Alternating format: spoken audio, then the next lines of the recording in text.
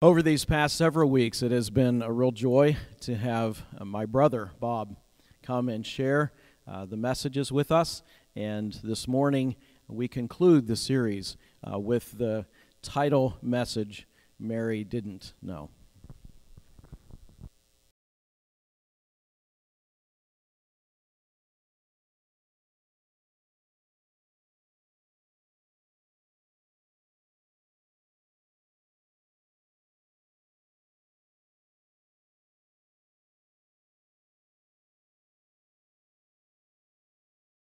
Thank you for the opportunity to come and share with you these mornings throughout the Christmas season. It has been really a great blessing, and I appreciate the opportunity to be back in a pulpit after a few years of kind of having an administrative role within the church. So it's good to be able to share with you and to bring these messages to you. I've shared with you before that I love that song that we heard earlier, Mary, Did You Know? And a few years ago, the Lord just got a hold of my heart and said, ponder that for a minute.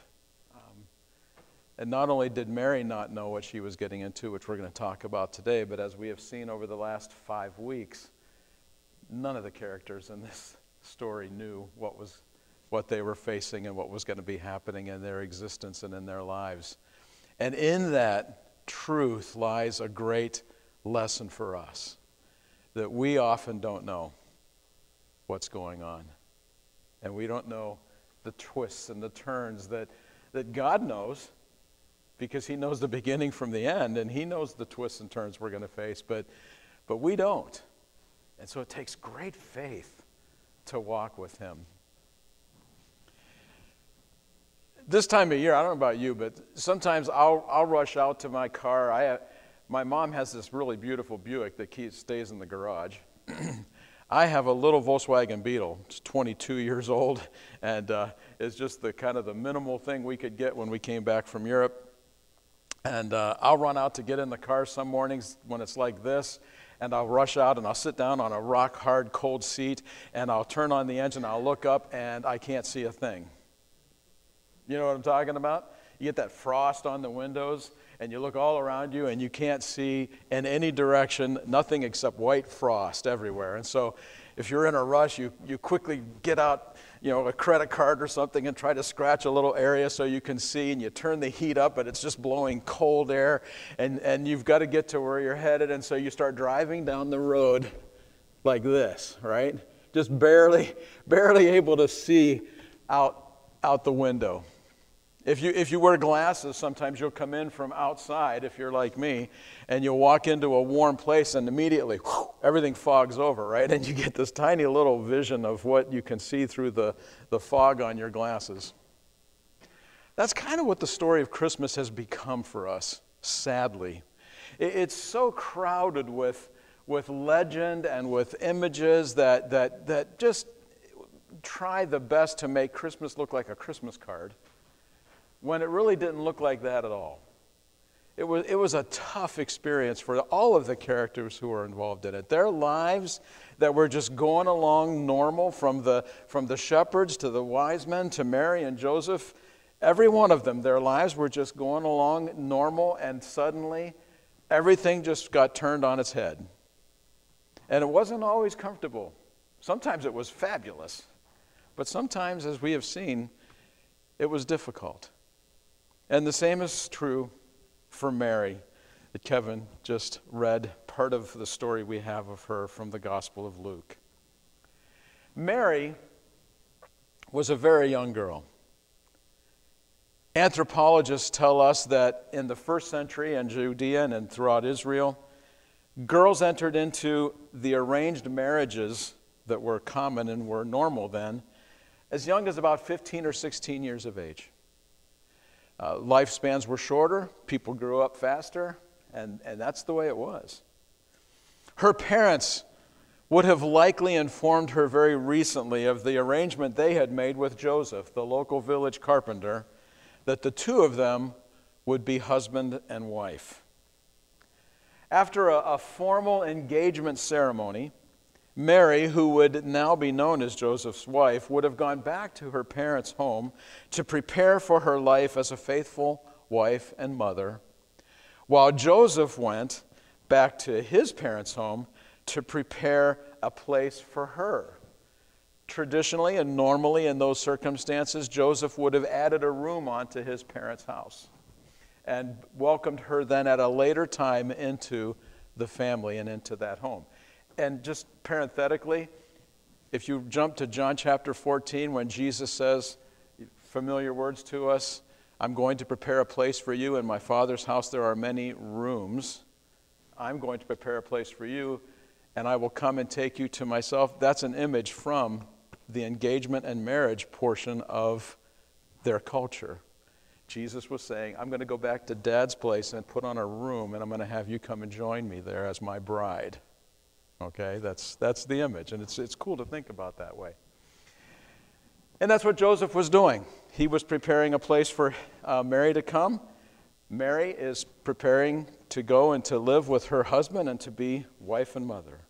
It was usual, normal existence for young people in their place in that time. Life was just going along normally. And it was sometime during that year of engagement, that year of preparation, that Mary's ordinary experience was interrupted by an extraordinary encounter with an angel of the Lord.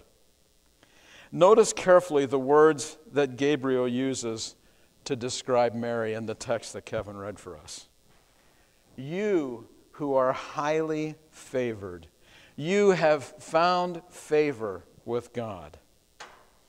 When Luke wrote what he describes himself as an orderly and scholarly life of Jesus, he wrote it in Greek. He was writing it to a Greek audience, his own background. And the Greek word that we have translated in our Bibles as favored or favor from God is the Greek word charis. And it means grace-filled, touched by grace, the recipient of grace, to be blessed, to be encircled by grace. The grace is at the center of that word, blessed and most blessed. Gabriel tells Mary in that series of sentences that she has been chosen in God's sovereignty to be the beneficiary of great blessings from Him. It is not because she is somehow deserving of it, because then it wouldn't be grace. It is solely based on the sovereign choice of God Almighty. Mary is to be the recipient of God's grace.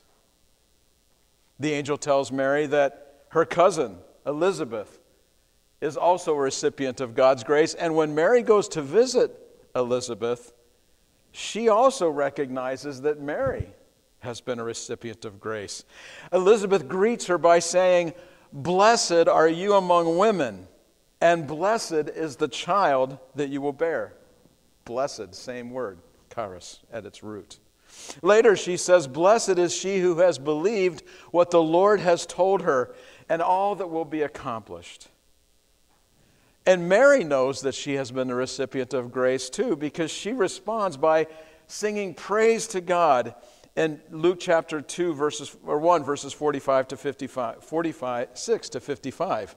In 48 she says, "From now on all generations will call me blessed, the recipient of grace," charis. "For the Mighty One has done great things for me." What a blessing Mary is receiving. Just as we mentioned when we talked about Joseph a few weeks ago, God in His sovereignty and His all-knowing supreme existence is able to scan the entire width and breadth of human existence. He knows every person who would ever be born and ever live. And He looks through that entire history, and from the whole human race, He picks this teenage girl from a no-name village called Nazareth to be the recipient of the grace that is supreme, that she would be able to bear His own Son. She is highly favored and blessed like no one else in history. But with that amazing blessing comes a tremendous burden. With the grace of selection by God comes the cost of following God. When Mary said, "All generations will call me blessed," she was almost right. Because there was one generation that didn't. Her generation. Those people living right then and right there at that time. They called her some things, but it wasn't blessed.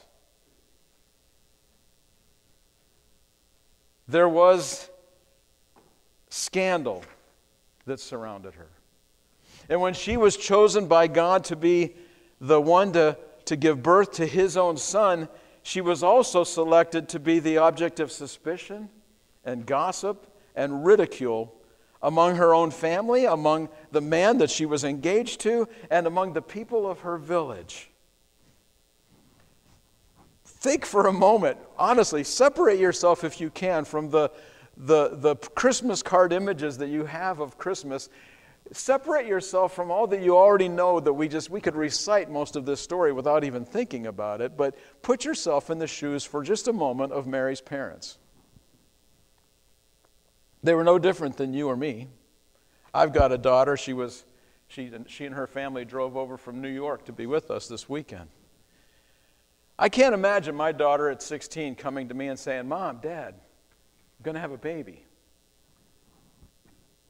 But I've never had sex." Uh-huh.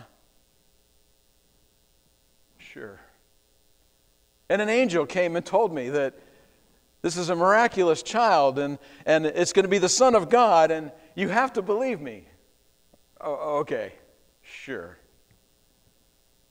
Think about that. Put yourself in their shoes. Imagine how you would respond if that was your daughter telling you that wild tale.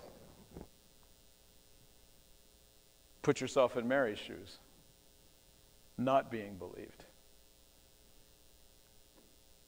We noted 4 weeks ago how Joseph reacted when Mary told her the story. She returns from a 3-month visit to her cousin Zacharias and Elizabeth when she learns that her cousin is going to have a baby who would become John the Baptist. And we are told there in Luke's account of the story that she was found to be pregnant. You remember that? Found to be pregnant. Uh-oh, that's a discovery.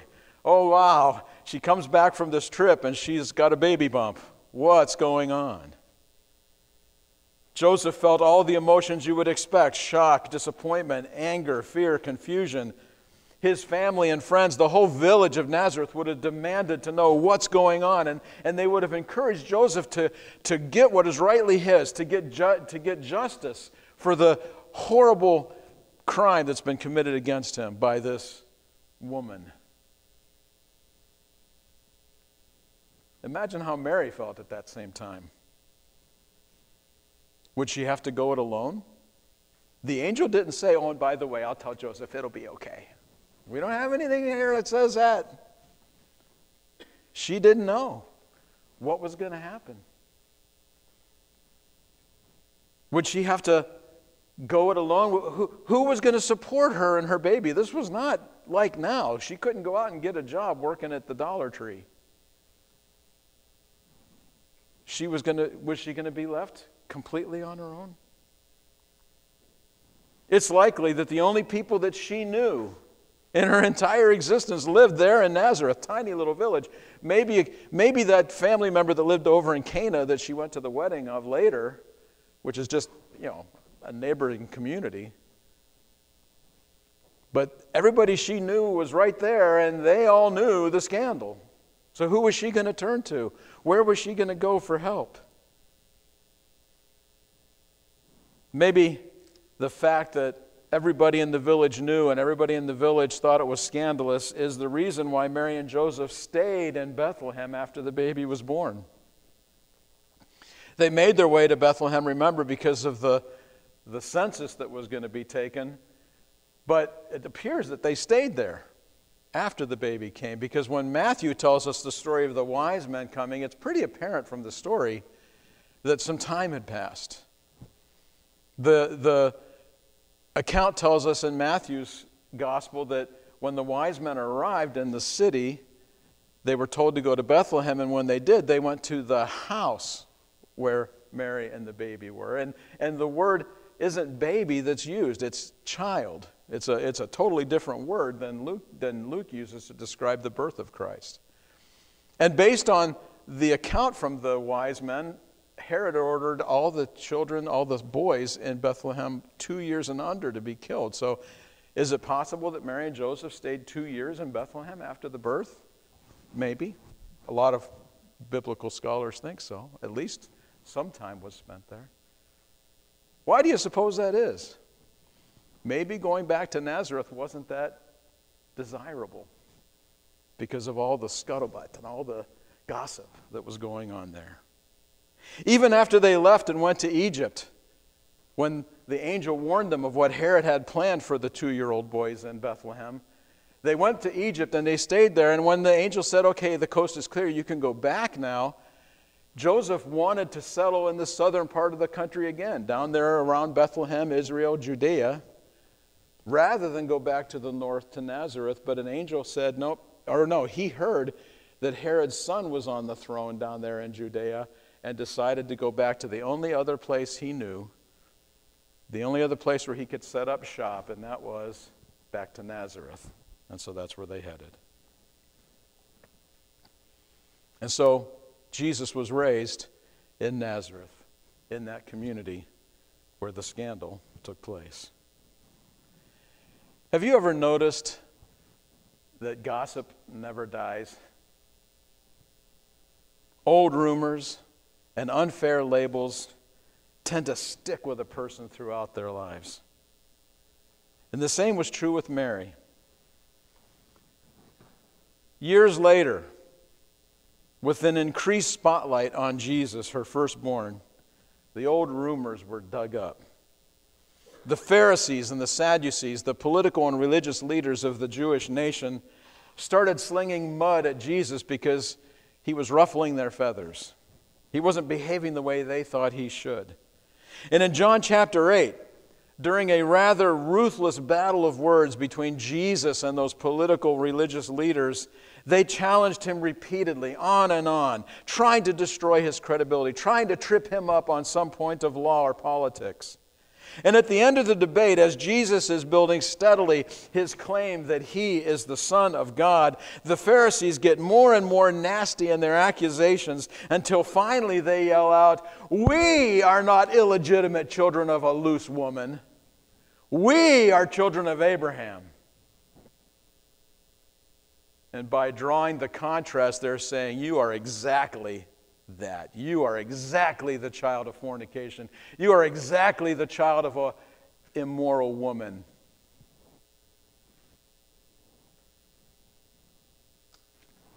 Do you suppose Mary was maybe there that day when they said those words to Jesus? It's possible. But whether she was there or not, she certainly heard about it. Here it is, 30 years later, and the suspicion and the accusations are still swirling around. In our day, the 21st century, we are used to a common tactic among politicians and people who are competing for popularity of digging up rumors and past histories of people and splashing it out there for the people to see, to discredit someone that they don't like. So we can imagine what they're doing. Imagine the pain that must have been for Mary. Where do you suppose those Pharisees and Sadducees got their information? Where do you suppose they would have heard that 30 years earlier there was some question about the circumstances of his birth? Those same people in Nazareth that were still remembering, oh yeah, I remember she came back from that trip, and oh, whoa. Such is the life of a woman who the angel described as highly favored. Here's the legacy of one who is blessed among all women.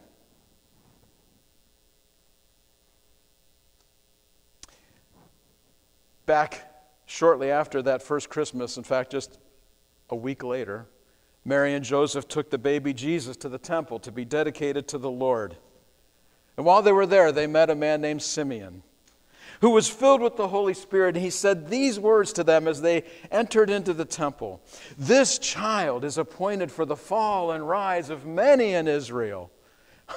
Imagine what that must have been like for Mary and Joseph carrying this infant child, and this stranger comes over and starts talking about how powerful and important their child was going to be, this little baby. And then he turned to Mary and he said, a sword will pierce through your own soul also. That memory stayed with Mary. She shared it with Luke, and he included it in his gospel account. And that soul piercing that Simeon referred to began early, and it continued throughout her faithful walk with God. Think about the challenges that Mary faced in her life.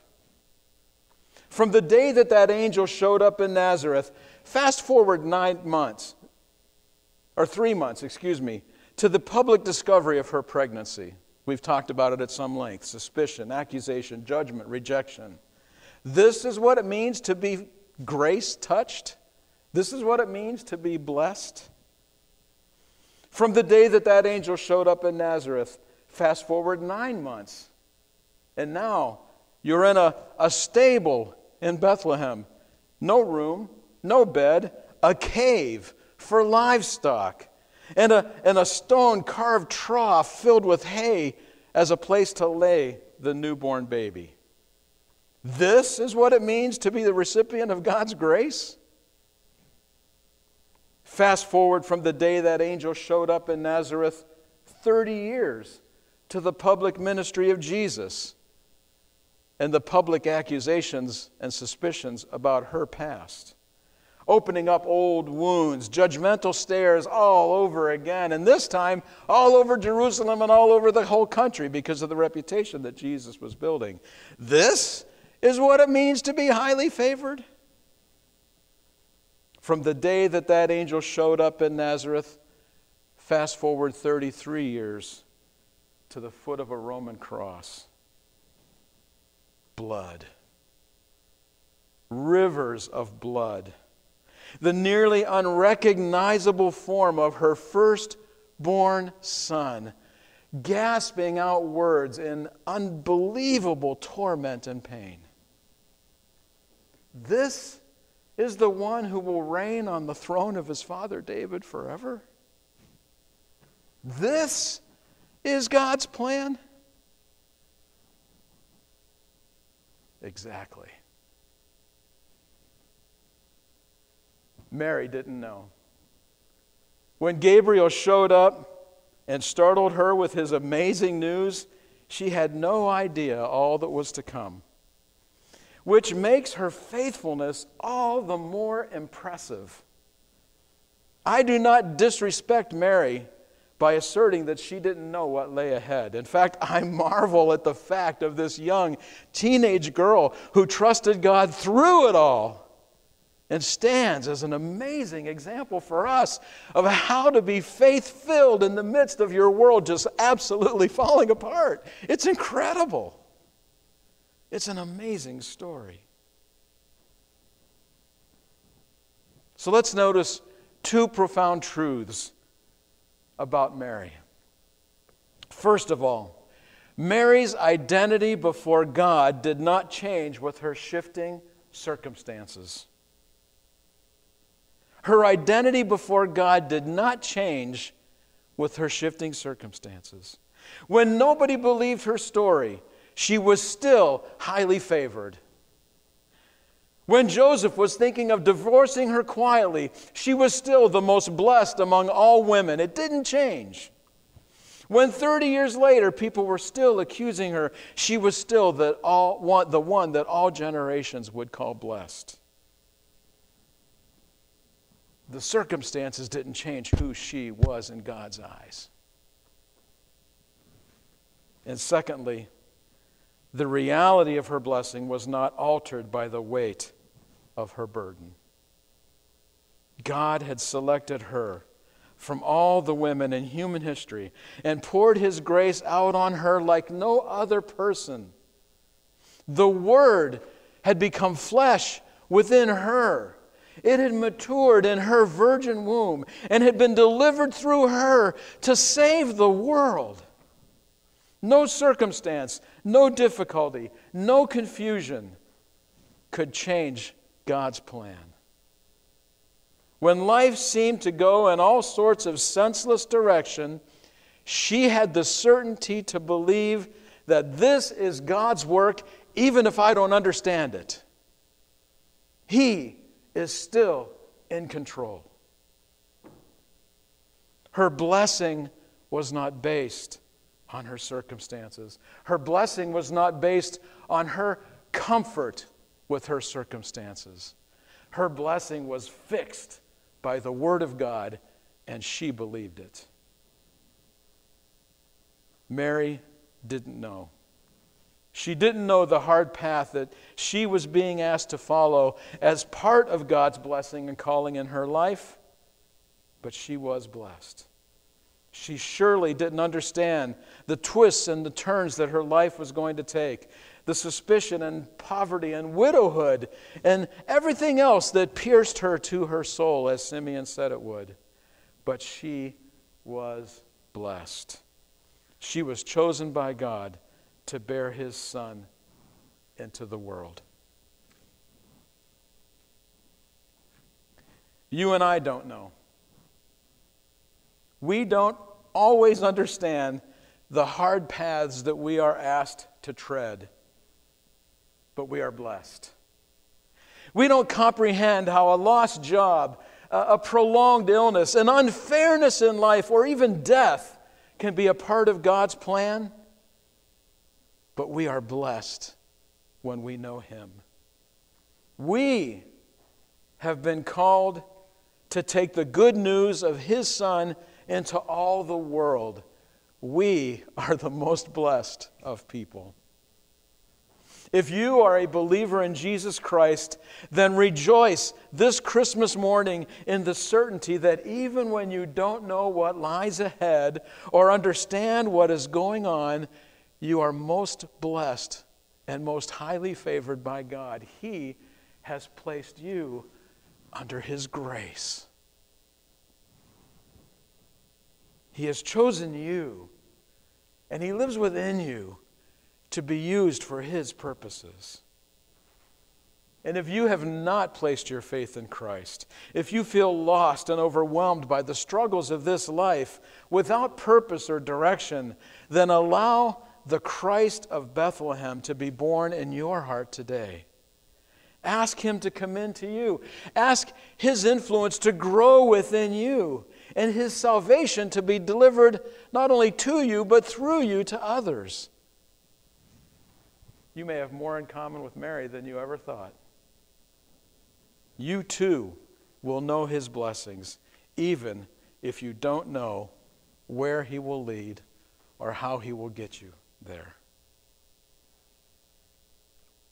Lord God, in this Christmas season, may we echo the words of Mary, "We are your servants. Do unto us as you have said." Mary, did you know that when Gabriel said that you were highly favored? Mary, did you know that when Elizabeth said that you were the most blessed? Did you know that you'd give birth in a cold, damp cave? That this would be the way God chose the world to save? Mary didn't know that God's favor would cost her reputation. Mary didn't know that from Nazareth word would spread across the nation. She didn't know that her little boy would one day face the cross, that the path of God's great victory would come at such a cost. Mary didn't know. Father, once again we come to you, and we are on the cusp of a new year that truly is like looking through a windshield that's covered with frost. We have no idea what lies ahead. And we do our best to scrape away some so that we can get a little glimpse of what might happen. And we try to make our plans, and we try to think that we are in control. How foolish for us to think that. But Lord, we know that the only hope we have is to trust in you, because for you the night is as clear as day, and you know the beginning from the end, and you know the plans you have for us. And so guide us, Lord, as you guided Mary, not to easy times, not to even comfortable times, but to the place you needed her to be and wanted her to be, a place where she truly lived under your grace and under your blessing. Lord, we trust in you even as she did when we don't understand, but we know that you've got this. So guide us, Lord, and help us to have faith to trust in you even when we don't know. Amen.